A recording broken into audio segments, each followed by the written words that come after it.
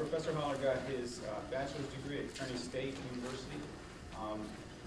Then he went on to Northwestern University and worked with Professor Robert Burwell, where he received his PhD.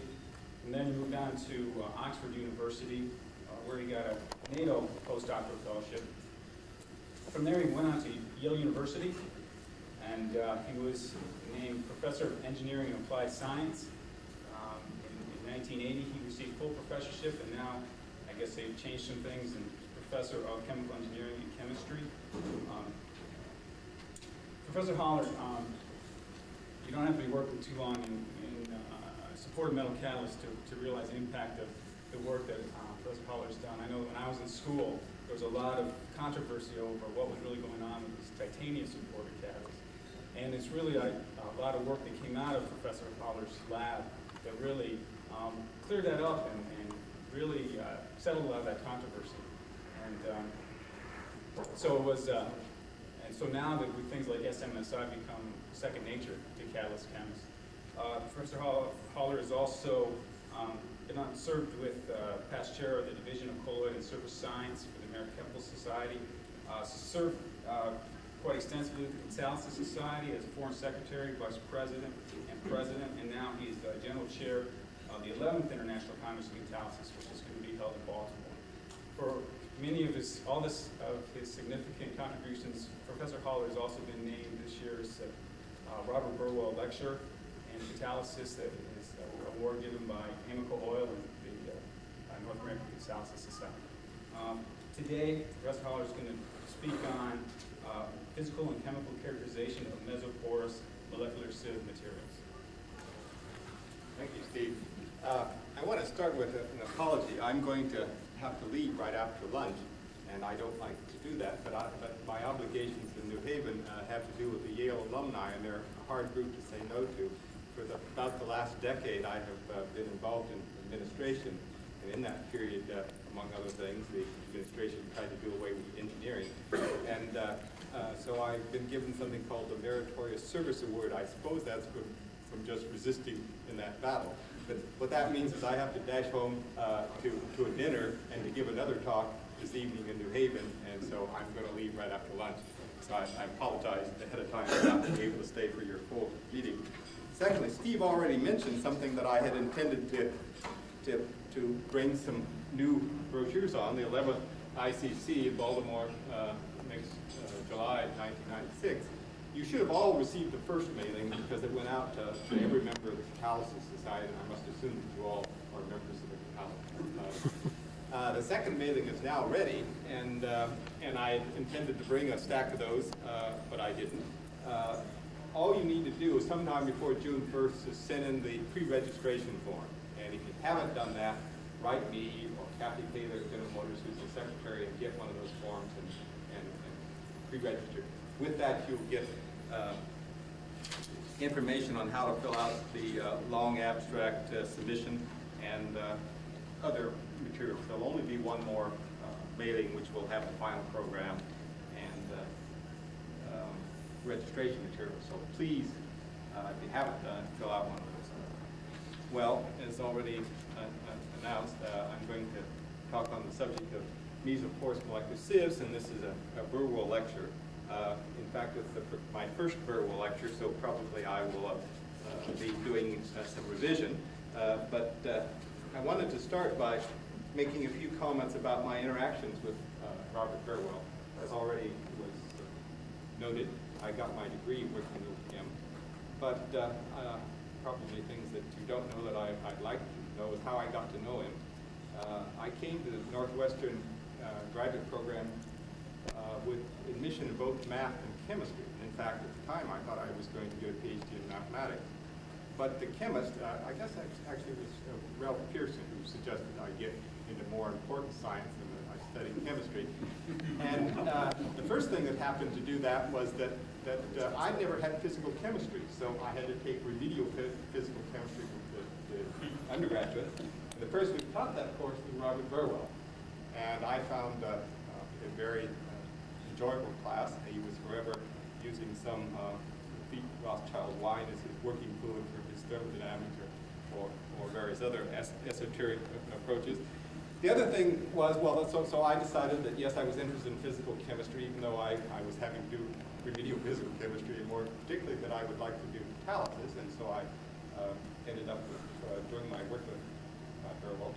And at that time, he had a whole stable of postdocs, but he only had one student. I was his only student at the time. And so I would see him roughly every day and for about an hour, and it would take us a few minutes to get past whatever questions I had about chemistry, but we'd spend another hour where he was trying to educate me on history, art. I had no idea what a drag that was on his time. I mean, later on, when I had students, the idea of giving each one of them an hour a day is just incomprehensible. I mean, they were lucky to get an hour, but a week. So for that, I really have to be most appreciative. And then I have to point out that even though it's approaching 30 years since I left Northwestern, he hasn't given up on me. He's still trying to give me an education. And so whenever we meet at meetings, we do something. This was the Gordon Conference last year, and he wanted to lecture me on in St. Jude on sculpture. And so there's if you haven't done it, this is a Wonder Museum very near New London. And so he took me over there, and we picked up a few other people along the way.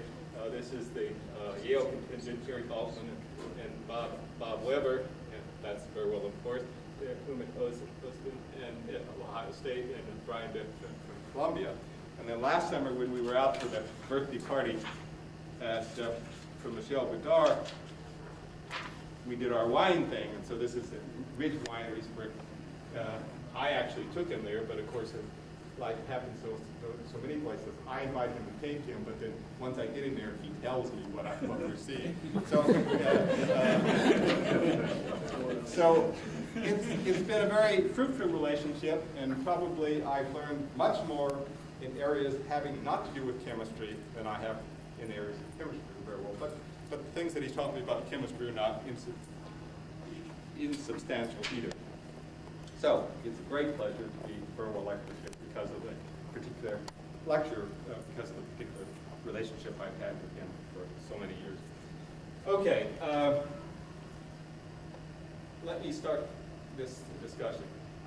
What I'm going to try to do is to tell you essentially two stories. They are projects that we had going on in our laboratories having to do with trying to understand the relationship between structure, local structure of multisilica aluminas, and their acid catalysis. And another one having to do with the interaction of platinum particles with L-zeolite for the indexing aromatization reaction. These were two projects that were going on in my laboratory at the time that I first heard about the mobile mesoporous molecular sieves. And so what I want to try to do is give you a little background on those two projects, and then try to tell you how we think these new mesoporous materials will they'll probably have some good industrial applications, but a good academic application where, because you can continuously vary the pores and have a very regular array of pores, you can ask some questions having to do with other problems, and particularly the one that I want to talk about, the structure, acidity relationship with silica alumina, and metal support interactions having to do with small platinum particles and parallel pores. I'm almost surely you've heard about the mobile materials that were first discussed in the 1991-1992, though the patents predate those a year or so. The materials are made by using a long-chain alkyl surfactant, say 16 trimethyl ammonium with an alkyl that is very linked. Those particular materials have the property that they form micelles in solution under certain pH conditions that are not spherical micelles, but they form rods, micellar rods. And there have been, Mobile has given two proposals to how that ends up making a structured silica or silica alumina. In one case, the thought is that these micellar rods arrange in a hexagonal array, and then you precipitate silicate or silica alumina on the surface of that. It falls out of solution. You calcine them, and that burns out the organic material that's in the pores, and you end up with a product which is a regular array of parallel channels. There's another possibility, which is that in fact you actually precipitate on the micellar rods, and then they aggregate and they precipitate. There's at least a third possibility, and that is that this final structure doesn't actually happen in solution. Quite often in our pans, while we get the same final materials, the material that comes out of solution will not be hexagonal, but cubic, and it's only in the thermal treatment that it's converted to this cubic array. So what the actual mechanism here is not something that I'm going to talk about. Mark Davis at Caltech has actually spent quite a bit of time trying to elucidate the mechanism of the synthesis. My interest in these materials is the fact that you can get parallel channels where you can systematically change the pore diameter. And the way you do that is change the alkyl chain length. If you can vary it, well, ones that I'm going to talk about today use alkyl lengths from C6 to C16. So you're changing the diameter of this micelle, where the charged part, of course, is on the outside, and the hydrophobic part, the organic part, is in the center. And so it's a way of systematically varying the pore diameter. And so the two problems that I want to address have to try to take advantage of that property to see how the pore diameter affects acidity and platinum metal interaction. These materials, if you look at them, and either by X-ray diffraction or pure electron diffraction, give you a hexagonal pattern, which is the result of diffraction from the regular wall spacing. But the wall material, which is silica or silica aluminum and very thin, of over 10 angstroms, is itself essentially amorphous. So they're pseudocrystals. They have regular order at orthogonal to the pores, but if you look along the pores and look, there's no diffraction in that dimension. And you can get these nice electron micrographs. This is one from Mobile again, where you can, and there's been some published since then, where you can actually see these pores really do have a hexagonal shape. That's a marker of 50 angstroms. And so these are pores that are of order 40 angstroms or so. And they're fairly easy. The chemistry is fairly simple. It's rather easy to make them. Okay, now, let me now give you a little background on this question of, that I want to look at, which has to do with trying to use these materials to learn something about structure and acidity in silica aluminum. In fact, I think the last time that I had the opportunity to talk at a tri-state meeting, I actually talked about this, the thesis of Che-Yun Lin, which has to do with these correlations. And the idea is that the acidity depends on the partial charge on silicon, and that I can twiddle that partial charge on silicon two different ways. I can change this silicon-oxygen aluminum bond angle, and when I do that, I change the degree of sp hybridization, which changes the partial charge on silicon. Or if I look at the next nearest neighbors, where these P can be either silica alumina, I can affect the partial charge by what the nature of that next nearest neighbor is. As I change this from silicon to aluminum, in fact, I will make this charge smaller, and the acidity goes down. So as you all know, to get the highest acidity, you're better off if you can sort of isolate aluminum. And you can't really control this angle in amorphous materials. You get some average one, but in a zeolite structure, you actually can fix it. And so what the summary of his whole dissertation is sort of given in this one plot. We have a measure of acidity, which I'll tell you about in a minute. It's a selectivity between 3-methyl-2-pentene and 4-methyl-pentene in the reaction of 2-methyl-pentene. We have a measure of partial charge on the silicon, which is essentially the chemical shift obtained from NMR and silicon-29. And for a large number of materials, we find a correlation between the acidity measured catalytically and this partial charge that goes like this. One could even understand why there's so much scatter, having to do with the way these were made, in the sense that the NMR averages over every silicon in the sample, but of course the catalysis only averages over the exposed silicon. I'll come back to this in a minute, but I want to just explain these two axes. We've used a variety of chemical reactions to test for acidity: human cracking, ammonia absorption, pyridine absorption in the infrared. But the one that I liked the best was actually developed at Exxon, and it's this reaction of 2-methyl-2-pentene.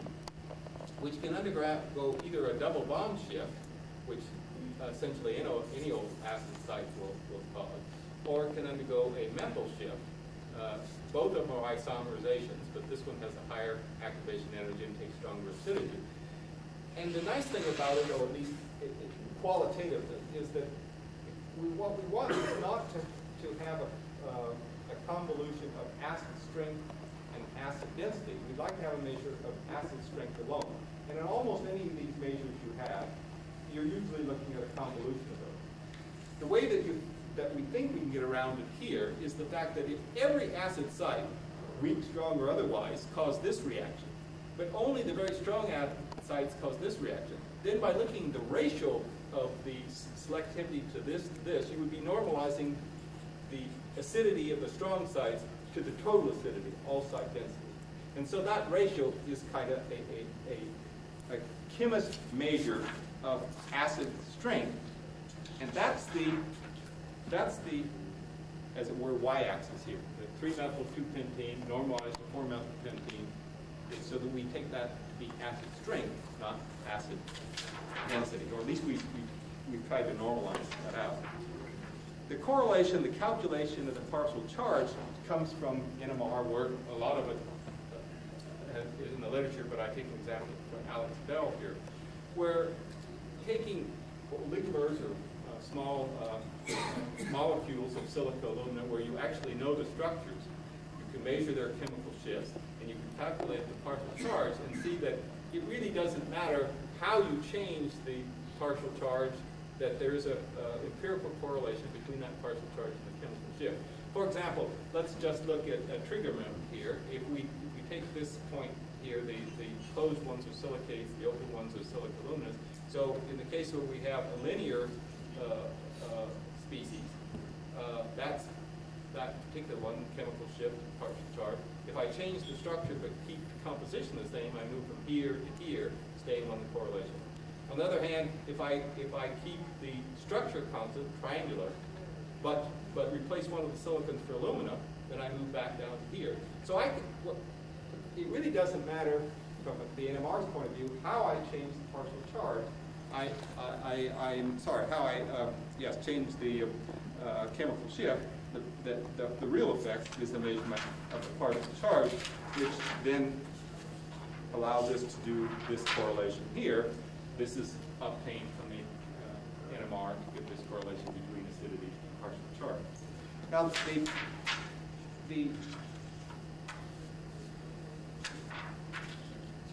the relationship between acidity and structure, I think there are two parts of that. One is the one I've talked about, which is composition and mixed irritation.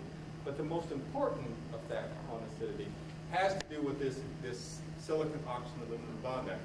This was the first one that was published. It's one where they did not allow the bond lengths to adjust when they did the calculation, so it's a fairly crude calculation. But subsequent work, say by Van Santen, he's actually allowed the bond length to change, and qualitatively you get the same result. What you're plotting here is energy against that bond angle, and doing it for two species, the protonated bridging hydroxyl, which goes through a well and then back up, and the deprotonated, which is pretty, when we go from 180 degrees towards something like 90 degrees, is pretty flat and then shoots up. And so the acidity is determined by the difference between these. It's the energy it takes to release a proton. So if I open that, of course, for a tetrahedral angle, I ought to be down here to 109. That's a fairly weak acid. But as I move out to 180, if I can lock the structure out in a more open one, I'll have higher acidity. And in fact, you can kind of understand qualitatively why we say L-zeolite is a basic zeolite and morganite is an acidic zeolite, because you look at the average angle in those zeolites, and they will just be ordered that way. Now, the problem is that push it too far doesn't work, because if I look at ZSM5, it has 28 different silicon, oxygen, aluminum bond angles. Which one am I going to pick out here? It's a bit of a problem. All right, so now I guess I'm at the point where I can tell you about what our first idea was. So our idea was that if we have very small pores, and the wall thickness is essentially constant and thin, so that essentially every silicon or every aluminum is on the surface, Then as I change the pore size, I'm going to change this radius of curvature, and to sort of wrap silicon, oxygen, aluminum around there, I'm going to systematically do something to the bond angles.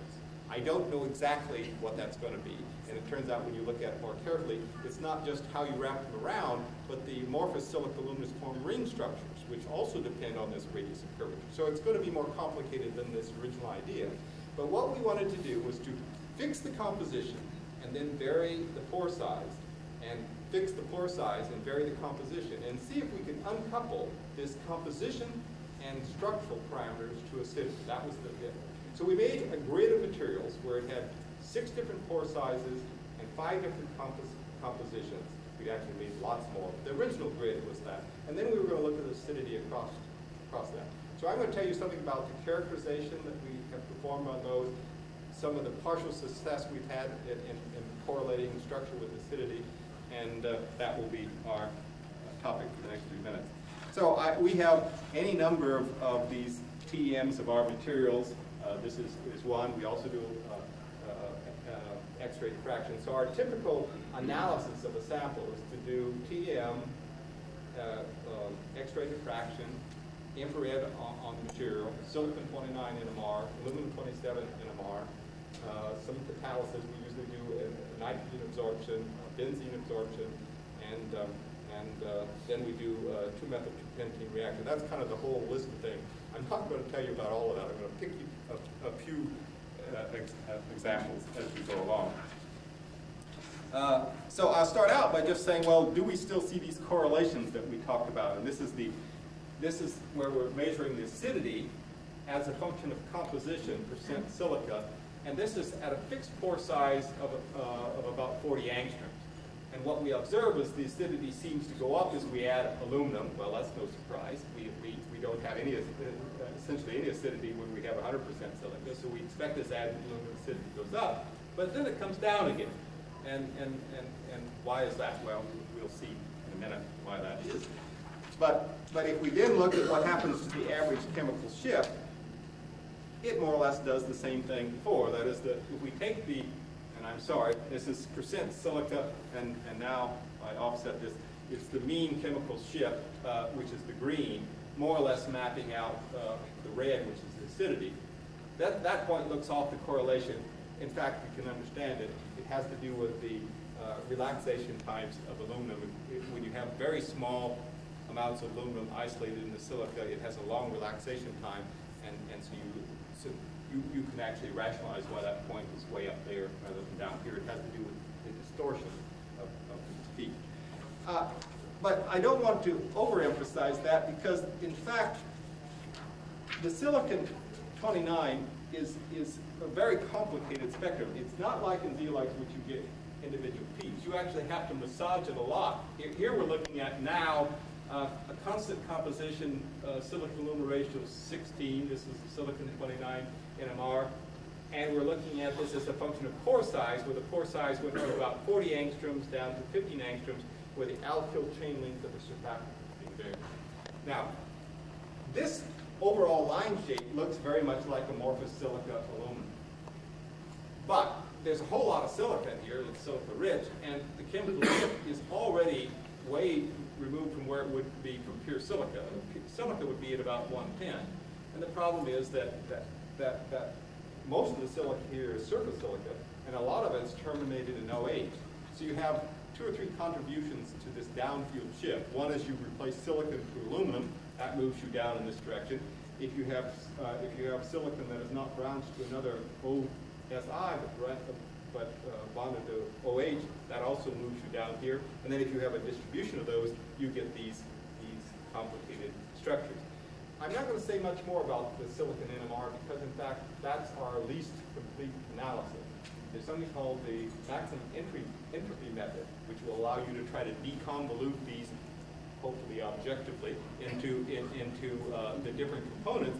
And what we want for our correlation, if we could get it, is just the slice in here, which happens to be the chemical shift of those aluminums that are bound to a silicon, and then the silicon is bound to 4 other silicons. In other words, we'd like to have the isolated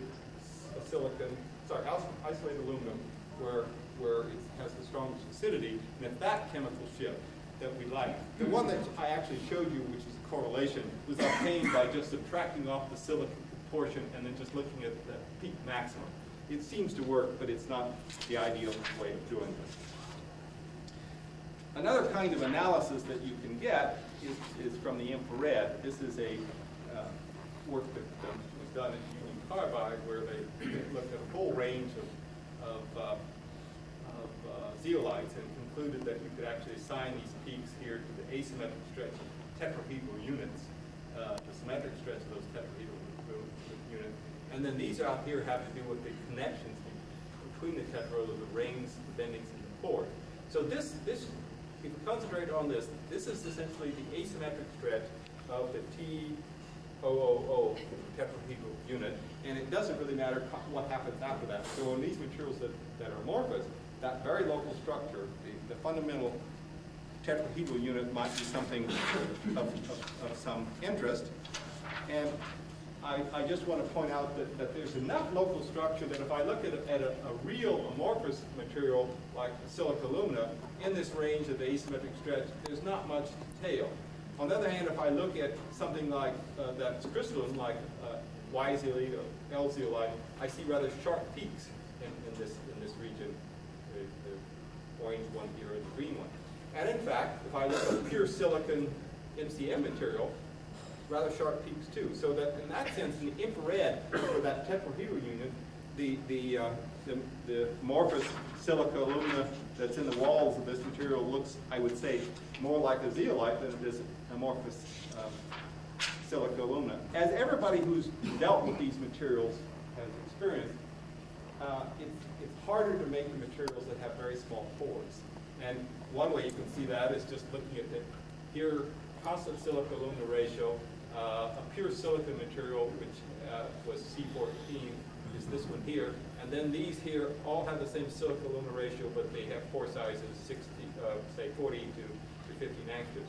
And what you see is that you go along, that structure sort of gets washed out. When you try to make the smaller pore materials, it's hard to keep them crystalline. You can see it in the X-ray diffraction. You can see it in the transmission electron micrographs also. If we just plot that one peak, which is the asymmetric stretch of the tetrahedral unit, in a zeolite, in Y, if we change the silica alumina ratio, the structure stays the same, and that does something very systematic.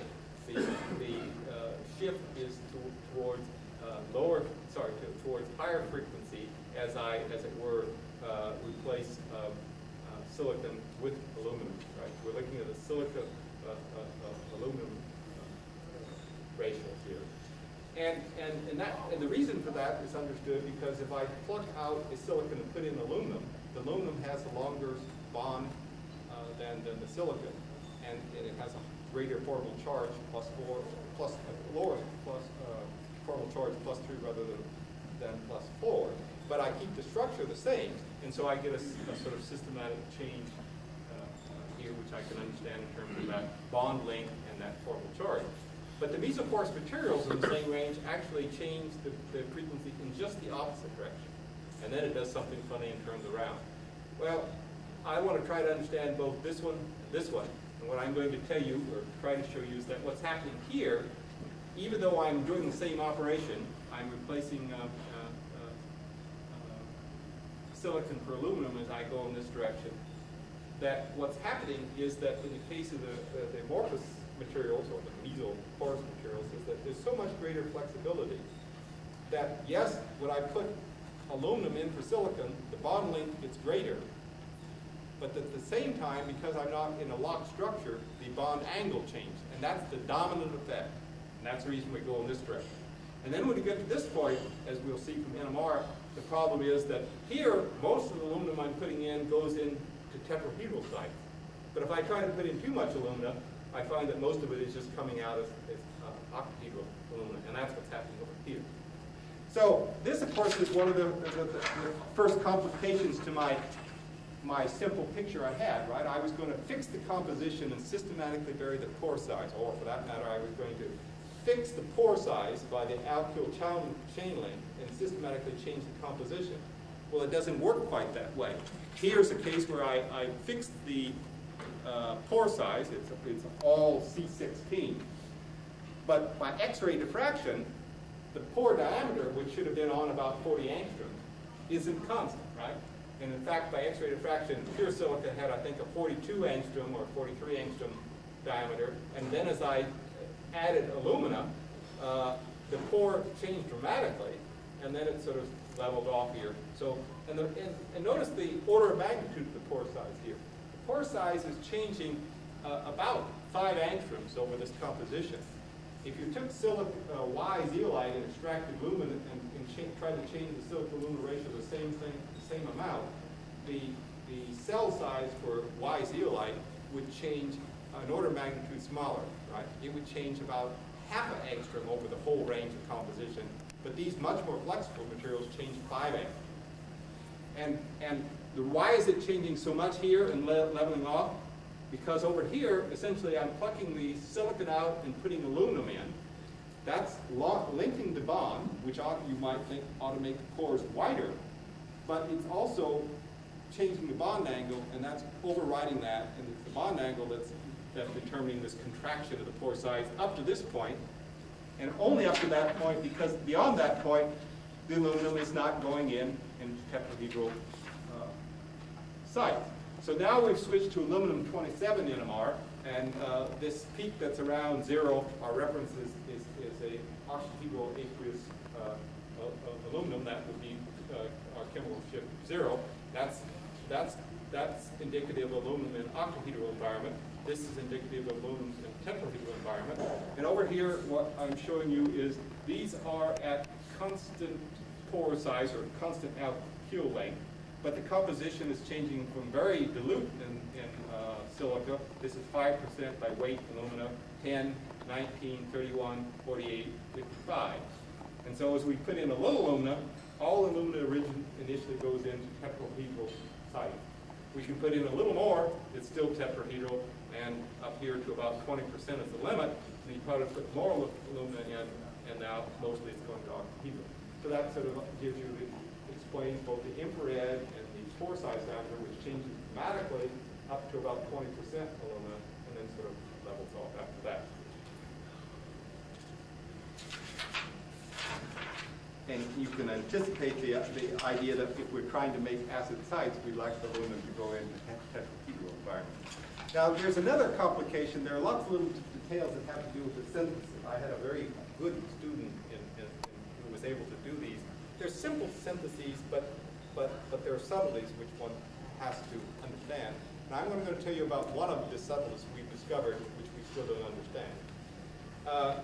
We've used two different, well, one more thing. You get better structures if you make alkali preparations, sodium preparations. In other words, if you use as your sources sodium aluminate or sodium silicate, then you can get, it's much easier to get crystalline materials, well-spaced pores that diffract X-rays. If you try to make a non-alkali preparation, that's harder to do, and that's what we've been mostly interested in. Not only is it more difficult to do, but it's affected by the alumina source. We've used two sources of alumina. Both of them are bomite, pseudo-bomite. One is catechol, which is a traditional one well, why did we use these particular sources of alumina? We wanted to use alumina which has very little sodium impurity. The highest purity, large-scale alumina you can get, which is pure with respect to alkalis, are the materials that are commercially produced as supports for reform catalysts. They are prepared in a way to make them sodium-free because we're trying to make an acid support for reform. The one that most people, I guess, have used is the material that you get from catechol. Catechol is a material which is formed by the hydrolysis of the isopropyl alkoxide of aluminum. And then you get the pseudo-bomide, which when you calcine is gamma aluminum. American cyanide, now I guess you should call it Cytec, or if you're actually buying from it, you have to call it Arcturian catalyst. But those people, the original American cyanamide material was called PHF aluminum. It was also sodium-free, used sodium-free, but it's made a different way. There they start out with elemental aluminum and dissolve it up in organic acid, usually acetic acid. So it's a different preparation, but in both cases you end up with pseudopolymer. By X-ray diffraction, by NMR, these materials look to be identical. But if you use them as a source of alumina, when you make an ISR, it says tetrahedral octahedral alumina ratio. Actually, it's fraction of tetrahedral that's actually plotted here as a function of percent alumina. So when we use the PHF alumina, we can initially synthesize these mesopores with all the aluminum in the tetrahedral environment. When we use what everybody else has used and what's in the mobile patents, the catapult, it's only a fraction. So you might expect these would be better acid catalysts than these. And then once you get to higher alumina contents, they seem not to be too different. And in fact, if I show you the difference between these two preparations, which are exactly the same except for this source of alumina, depending on how we measure activity by cumene cracking or activity by this 2-methyl-2-pentene, either the ratio or the initial rate of making 3-methyl-2-pentene or 4-methyl-pentene, doesn't matter. The material which is made from the PHF alumina, this one, which is by the student's code 177002, they're all 5% alumina. This one is made from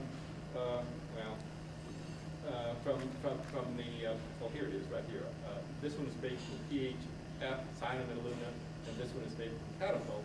And there's an order of magnitude difference. And the reason is because the one source of aluminum will give you a lot more tetrahedral aluminum. Why? I don't know. We've tried lots of things. Our first thought was the PHF alumina is made, they throw in a little mercury to catalyze the dissolution of the element aluminum. So maybe it's mercury impurity.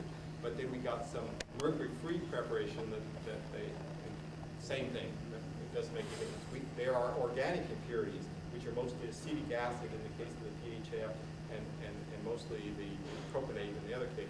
But again, that seems not to be the reason. So I don't know why it's different, but that's what I mean by there being subtleties. This is just one of them that you have to watch out for. You just go in, you cook it up as the patent suggests, and out plops a product.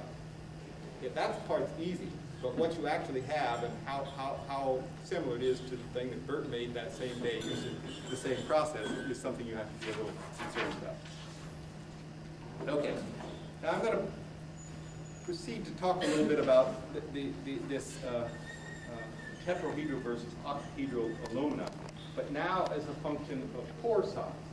So the first thing I want to demonstrate is that it really doesn't matter what pore size I make. That doesn't, now, from now on, we've stuck with PHF. We're trying to make as much tetrahedral alumina as we can. And what I'm going to show you is that as synthesized, it doesn't matter what the pore size is. Here's C12. We've got all of these, but I'll just show you a couple of them. That up to about 20% alumina, we can synthesize perfectly tetrahedral alumina, and then when we try to put more in, it doesn't work out so well. So that's C12, and I can overlay that with the same sets, but now the C6. And I could actually put all of them up there. I mean, we put C16, C14, C10, they would all look the same. So the amount of tetrahedral alumina I get in the synthesis is not affected by the pore size I'm trying to make. They're all the same. On the other hand, the stability of the tetrahedral alumina, once I get it, is a strong function of the pore size. So those were as synthesized. To make them catalysts, I have to calcine them, burn out the template. And this is the case for C6. And of course, what happens, anybody who's done this knows that it's hard to keep the aluminum in the tetrahedral. Why is that? If you wanted to take the aluminum out of your YClite, one standard way to do it is steam it at high temperature.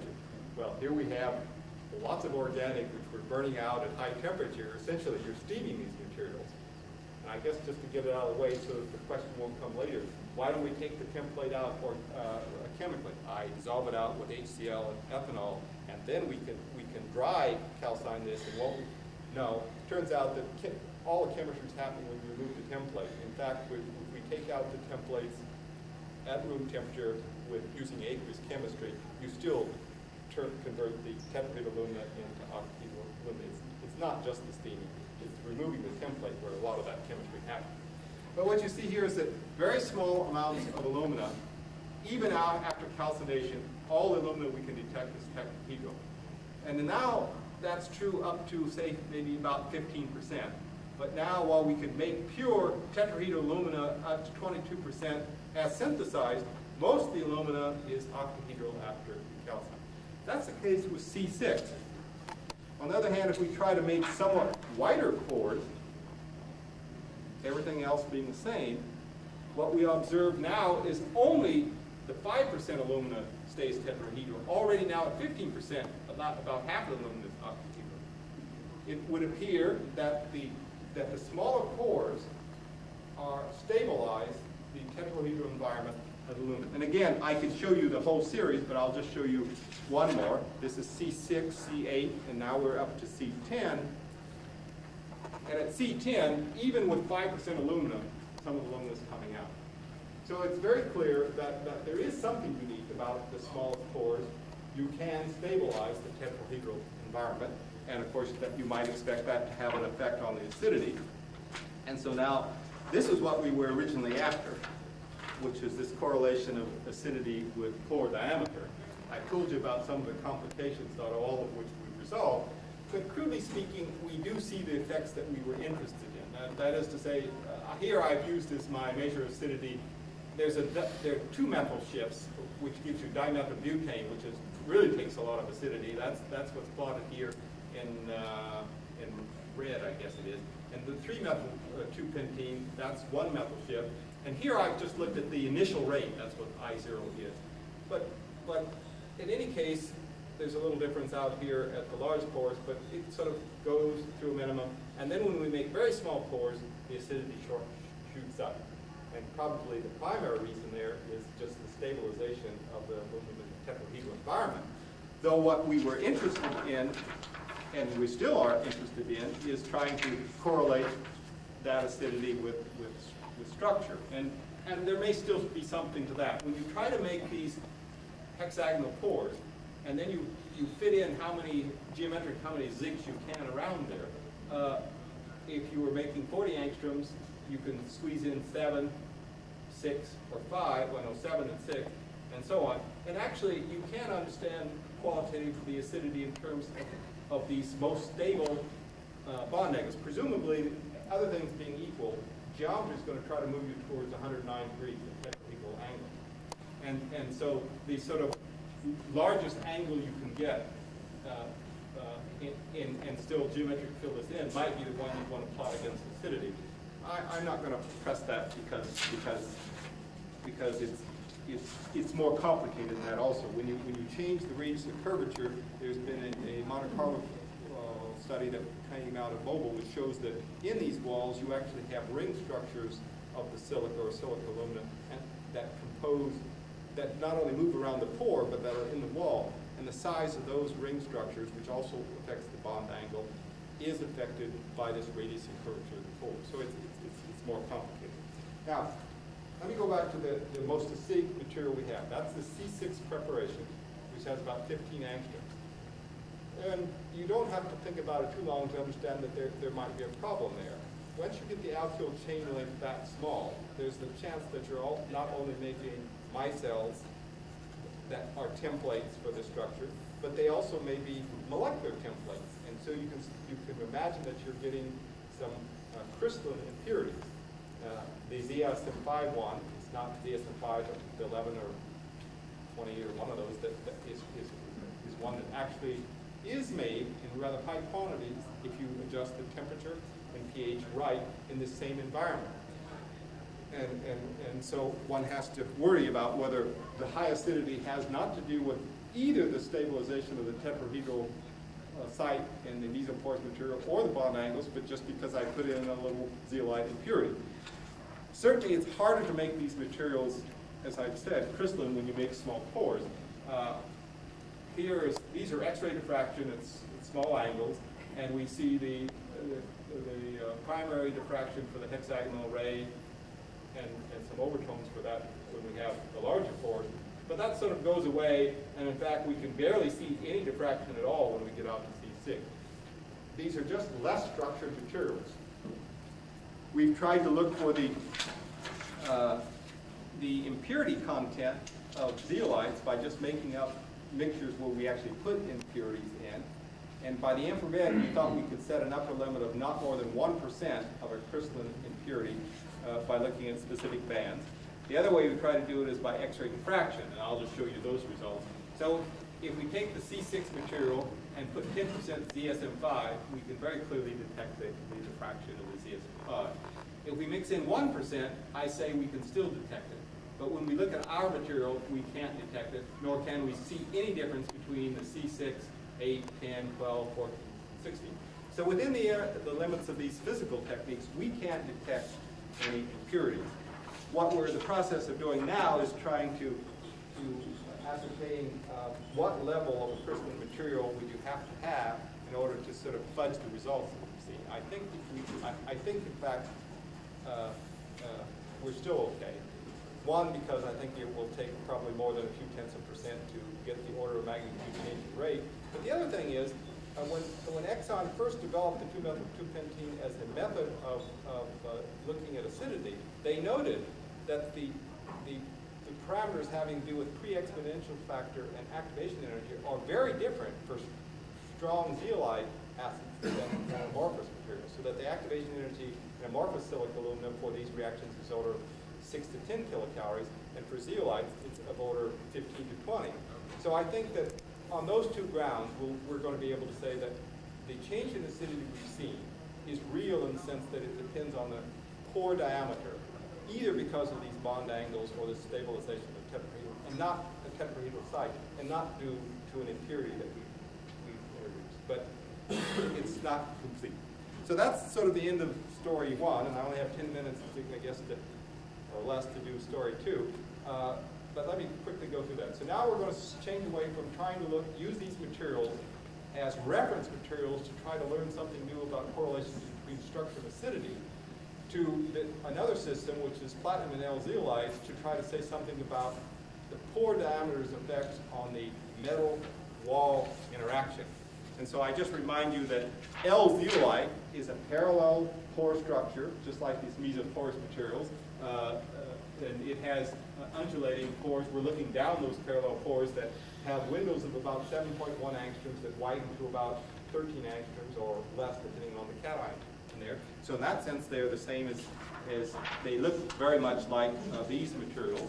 The interest in these materials is that they, if you put in hexane, you have a high selectivity for benzene. And the original interpretation of this that Tauscher and Steger proposed was that it had to do with transport.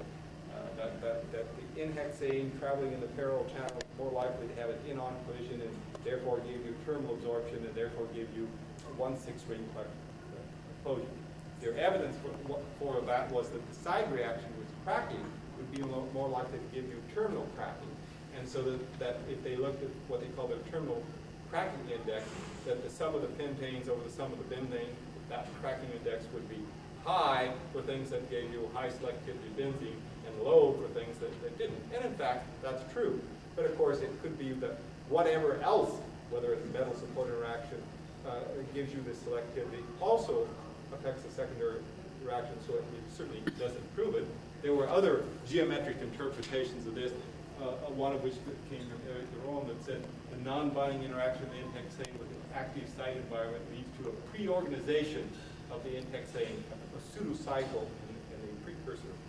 In any case, I don't believe this, and I think most other people now have been convinced that that's probably not what's going on. It's not just geometric. One of the arguments against it is you put an N-hexane in an L zeolite pore, the number of conformers you can get is large, and there are not any of them that would be thermodynamically stable if you stretched it out. It just wouldn't work out that way. Another interpretation, also coming from Exxon, this from Inglese, is that what's really different about platinum and L zeolite is the fact that it stabilizes the small particles against deactivation. Keys doing so toluene, the initial turnover rates are not much different beginning of the reaction or after the end of the reaction in the case of the L-zeolite. But if you have the same platinum on silica, it's essentially dead. And so his interpretation of this, and what's unique about the L-zeolite, is it stabilizes the platinum against deactivation by carbon deposition. And the idea there was that those carbon deposition reactions are bimolecular, and so I have a constraint. There's not enough room to make the bimolecular precursor to make the coke. So again, it was a geometric argument. The problem with that is there are a lot of other properties of the L-zeolite which are hard to fit into a simple geometric argument. Perhaps the one that's most difficult to argue geometric is their susceptibility to sulfur. The effects of sulfur on these materials is to cause migration and sintering.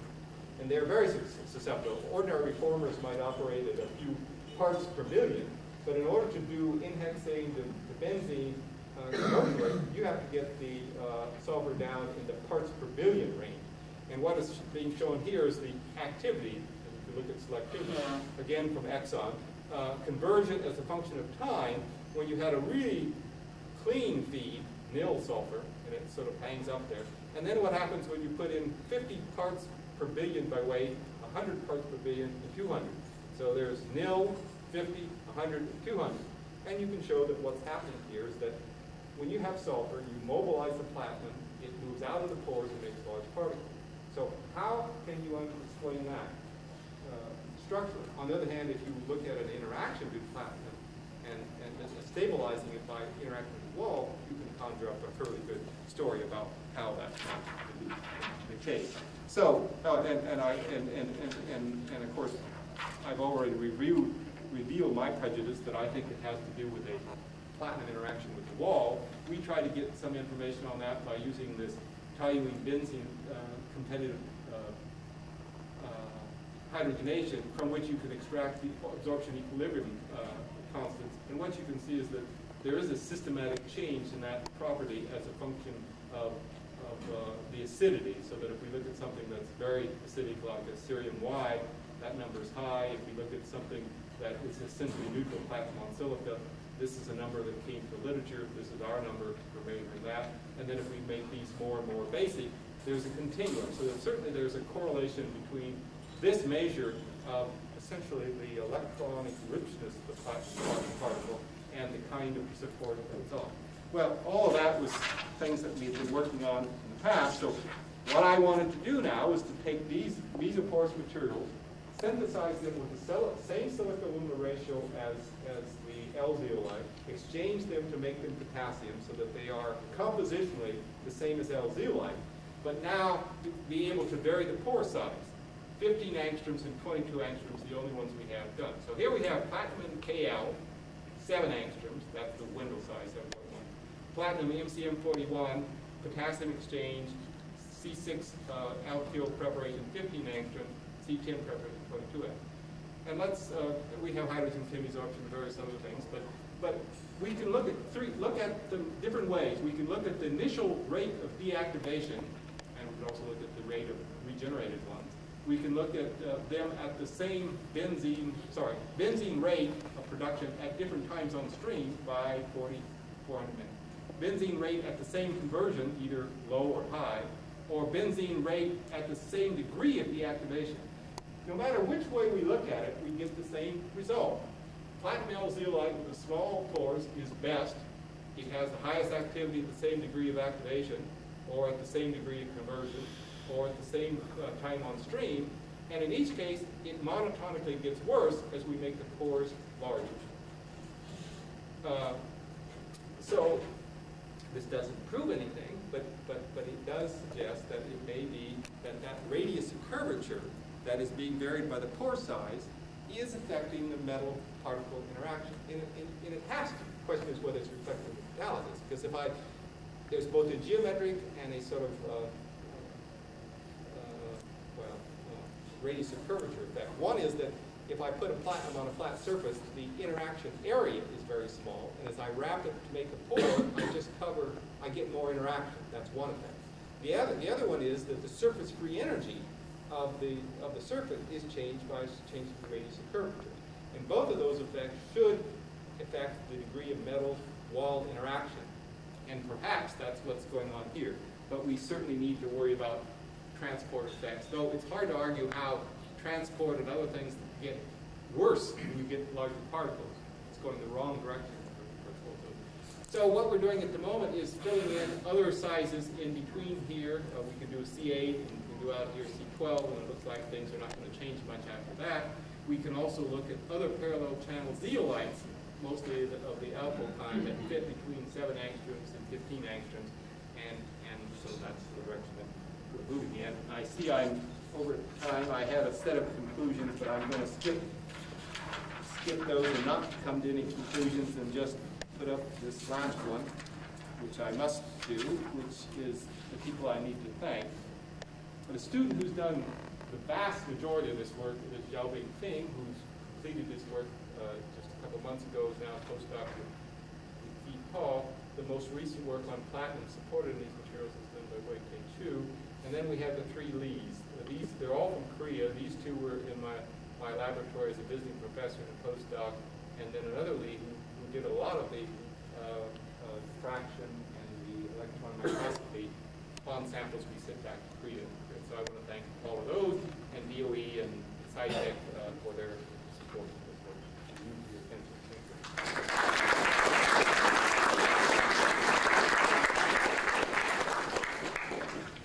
Any questions? Pardon? What were your conclusions? Oh, what were my conclusions? Well, they're not very earth-shattering, but I can show them to you here. I will just repeat them. I think there is a correlation between pore size, the radius of curvature, and acidity, but we have to develop more synthetic control over this local structure, bond angles, and this composition leading the stability technical field angle, because those are complications. At the moment, we can handle sort of 15 to 20 angstroms and keep those constant, but when we get to the larger pores, we can't keep the aluminum in the wall, it has to be related, and so we need to improve the sympathy. And that's not an easy thing to do, because I don't have a rational objective plan to do it, but I think it's true. I think this is an important observation, the fact that those smallest pores, well, I said it directed toward tetrahedral sites. I took that out. That was true. But I think there's no question in my mind that those small pores with the small radius of curvature do stabilize the aluminum in the tetrahedral environment of the wall against moving out to oxidation. These smallest pores, I think, while they're the least structured both by XRD and TM, I don't think they're contaminated seriously by crystalline impurities. But we need to work on that more. Our infrared and XRD say that, but we haven't done any chemical controls. And then we're just starting this other direction, which is as metal supports. And again, my prejudice is that radius of curvature will affect the metal support interaction and the sort of activity of the metal particle. And so that's, but we only have those few results. I've shown you all the results we have on the metal interaction. I've shown you only little bits of all the results we have on mesoporous materials per se.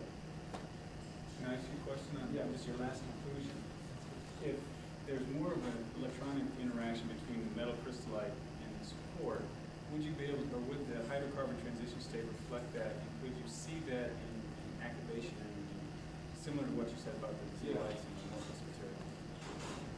I don't know the answer. We can go back to the metals on TiO2 and look at what happened there. In almost all the cases on TiO2, while the overriding effect is that of just migration mass. Now, if you move next door to vanadium, at least in some of the results we had, you could reversibly change the activation. There, it looked like the coverage was more massive. The interaction was strong, particularly platinum.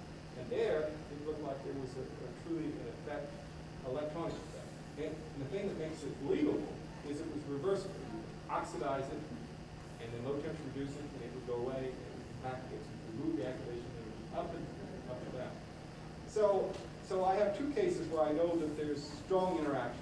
Platinum, let's say, on TiO2 and platinum on vanadium.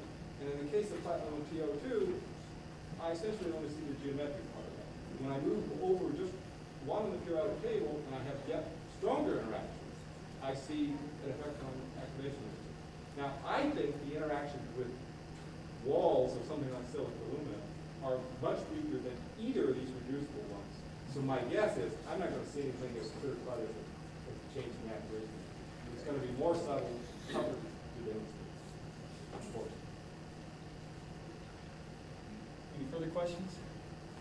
We don't have a class there, but I think that I understood that the properties of these NCM material with potassium and platinum were compared to the platinum. Right. Did you look at sulfur sensitivity? No, we haven't done that yet. It would be very interesting if the sulfur sensitivity went the other way, right? The sulfur sensitivity ought to go down. That's a prediction of these things. I'm sure it will. Trust me. Yeah, we haven't done that, sure. Well, that is all the questions. Let's thank Professor Holler again.